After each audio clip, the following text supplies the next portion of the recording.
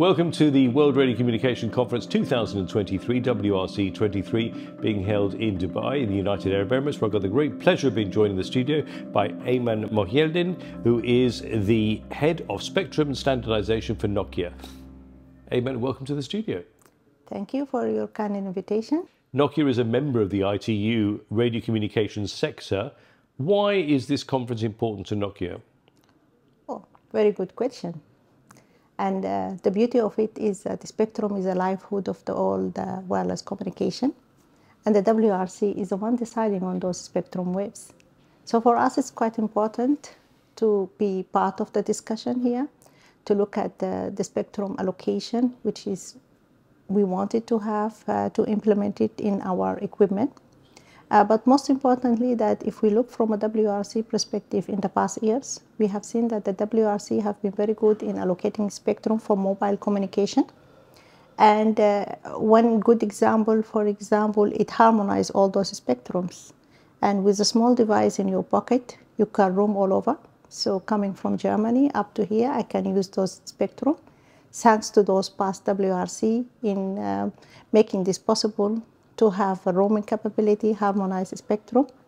And this is important for the whole mobile industry, the decision that will be taken at the WRC. You're quite right, WRCs are all about spectrum allocation. What spectrum areas are of interest to the equipment and infrastructure industry, and how do they impact your industry?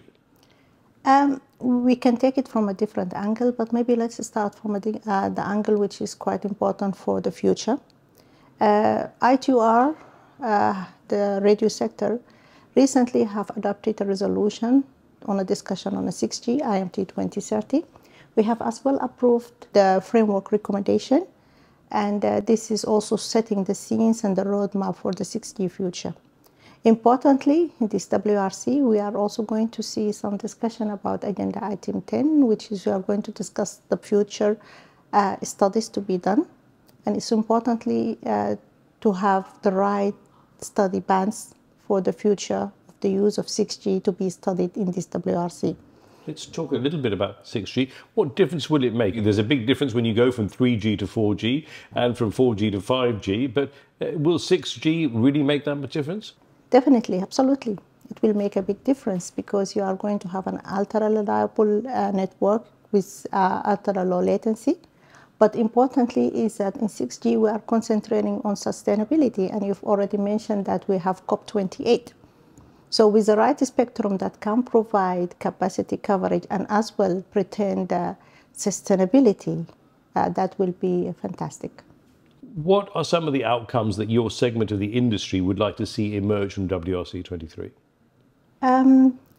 It will be important of the evolution of the 5G. We have started the journey of 5G. It's very important to give the 5G and the evolution of the 5G new spectrums to grow on it and to flourish in it. For example, the upper 6 gigahertz. So it's quite important to see a decision and regulatory conditions that enable macro-cellular deployment of 5G. And the upper 6 gigahertz is such a kind of a band that can offer capacity and coverage. So we are looking forward to see that the upper 6 gigahertz is going to be identified in this WRC. That will give the path for the 5G evolution, as well pave the way for initial deployment in the 6G network. Most importantly, also we have to think about having study some bands for the future, and having that the right setup for the Agenda Item 10 that will paint a colorful future for 6G, which we are looking forward to see it and looking forward to see a WRC decision in that direction.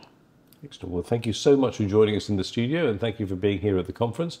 And we look forward to catching up with you again in the not too distant future, I'm sure. Thank you very much. Thank you. And if you've enjoyed this interview, then why not check out our other interviews on our YouTube channel, as well as our podcasts on our podcast channels, Spotify, SoundCloud, or wherever you listen to your podcasts. And for further information, visit our website at www.itu.int. Thanks for tuning in.